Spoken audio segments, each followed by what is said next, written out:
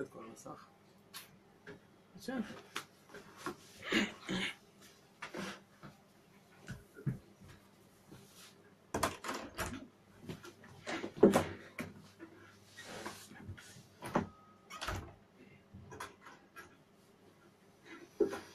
Okay, apparently it's time. Hello, Shalom, I'm Eran Solomon. Today's lesson about the Parasha. Hello. Today's lesson about the Parasha is not going to be strictly Parashat HaShavua, because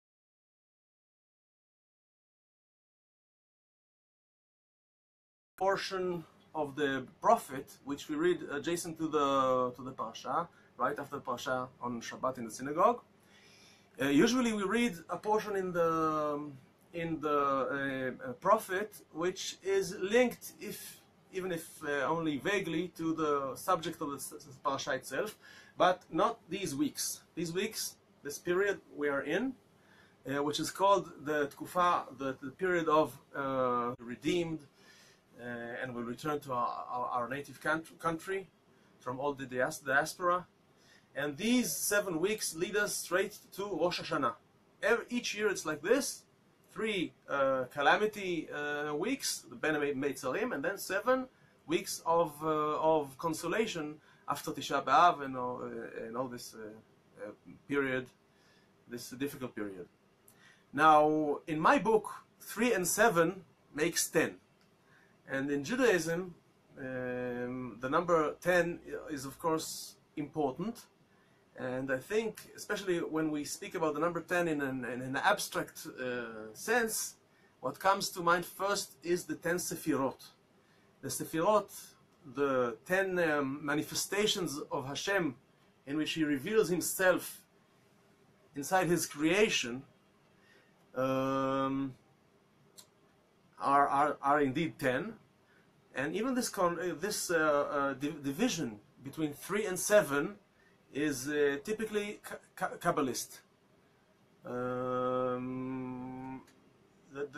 The sages of Kabbalah divide the 10 Sefirot into 3 and 7.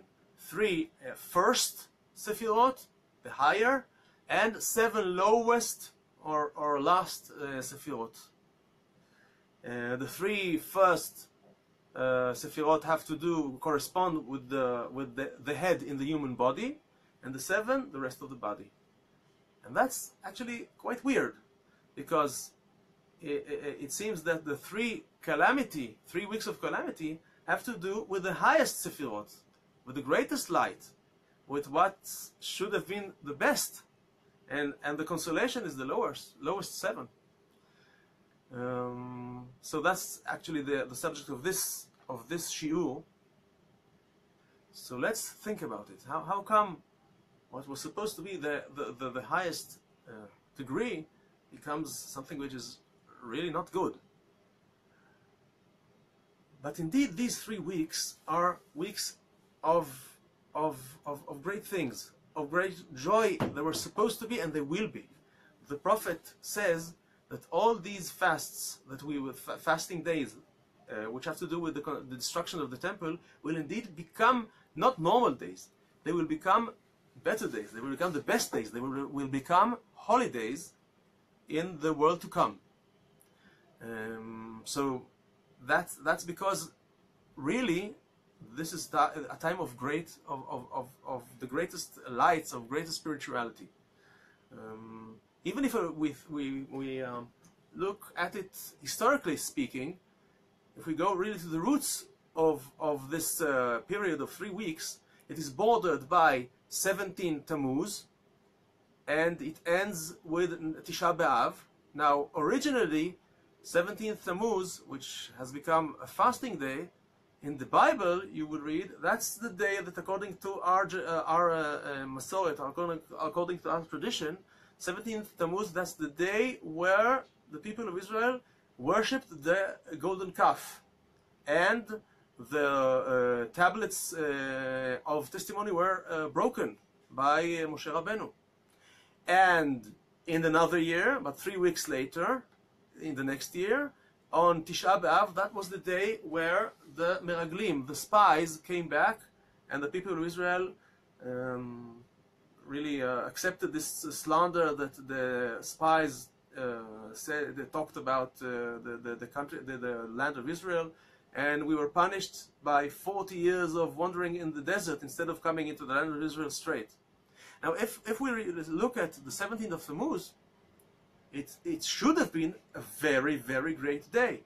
That was the day where the Torah in its first version, the version where the tablets of testimony the first tablets of testimony were supposed to be given to the people of Israel. So that's a great light coming from heaven.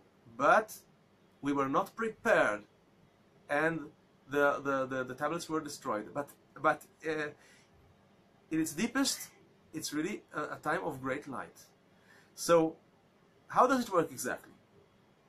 There's such a spiritual rule that when a great light comes from Hashamayim, from heaven, it seeks a vessel, a receptacle to reside in. If the vessel is not sufficiently ready, it is not sufficiently big, is not sufficiently strong to hold that light, it is the coming of the light that causes destruction. The light becomes from something which should have been a blessing, it becomes like, chas v'shalom, a curse. There is a nice sign in this. If we look at the word or, which is in Hebrew is light, and now it's supposed to be not in mirror image like in the last lesson. O. The word O begins with an aleph, and aleph is of course 1. It has the numerical number of 1. It signifies Hashem. It signifies the numerical number of the word O is Ein Sof, which is infinity in Hebrew. Exactly, 207 in Gematria, as we say.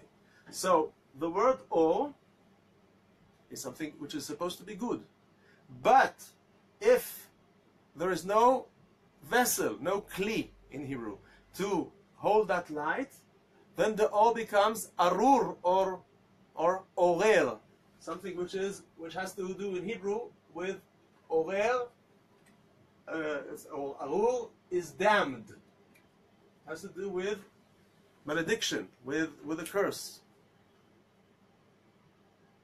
So all this leads to this understanding that really this time is a time of great light. It's a time where Hashem wants to give us the best of presents.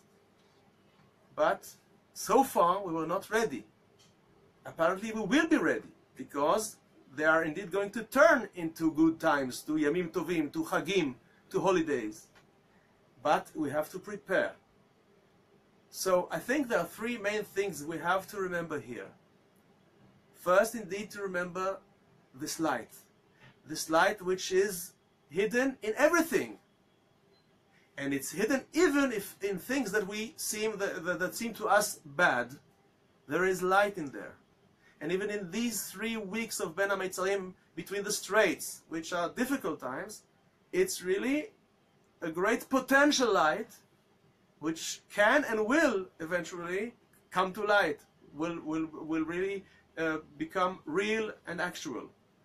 So first of all, we should know that there is light always, and sometimes the lower we go, the lower we feel, it means that there is the light is and the good and the plenty, the shefa that Hashem wants to give us is the greatest.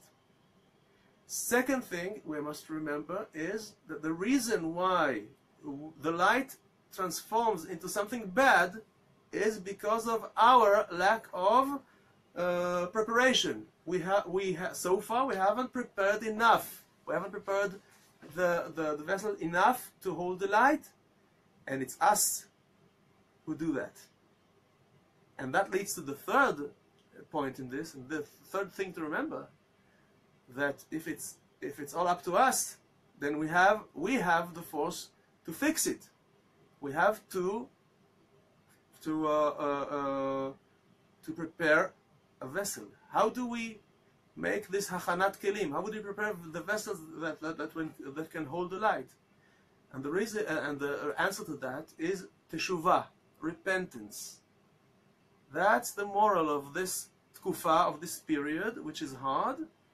If we transform that period into something which leads us to teshuvah, to repentance, then we may say that we begin to prepare the kli, the vessel, to hold the light, and we will, in the end, have that light.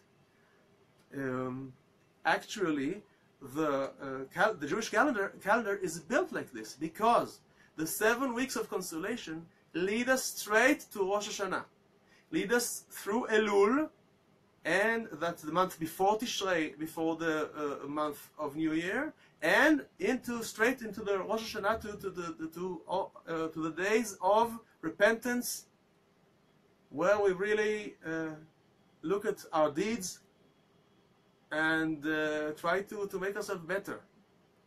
So these are the three points that I wanted to emphasize. The point of remembering the great light which is always there, and the fact that we have to prepare the vessel, and we do that through tshuva. So may we really make tshuva, and through that come to real redemption, geula shlema, and live to see the Mashiach coming very quickly. Be'ezrat Hashem, b'mirav yamenu amen. Now, I am Eran Solomon, or Reb Eran Solomon, or Rebbe Eran Solomon, but I am not a rabbi. I'm not Rav Eran Solomon. What does that mean? It means that I am not qualified or authorized to give halachic answers or verdicts, what we say, which we call pesakim. But I teach Torah, and for that I accept the title of Rebbe. I teach Torah. I love to teach Torah, and you can see me in these lessons. And if you wish for other platforms to learn with me, there's a possibility for one-on-one learning together, shiur, limud, on Skype if you wish. So just stay in contact, give me a call. So hope you enjoyed this, and spread the word. So maybe Shabbat Shalom and Besorot Tovot, good days that will come fast, as quickly as possible. See you.